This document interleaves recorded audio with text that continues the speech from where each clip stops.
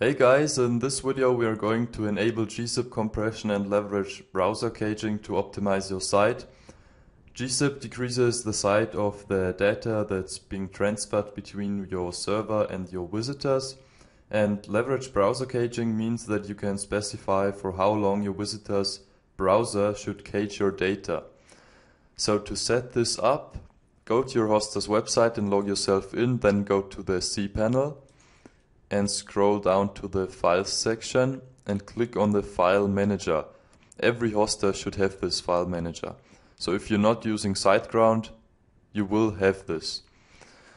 Make sure Show Hidden Files is activated and click on Go.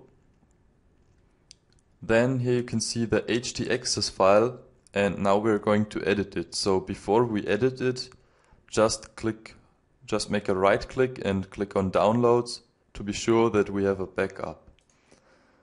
Then click on Edit and click on Edit once again.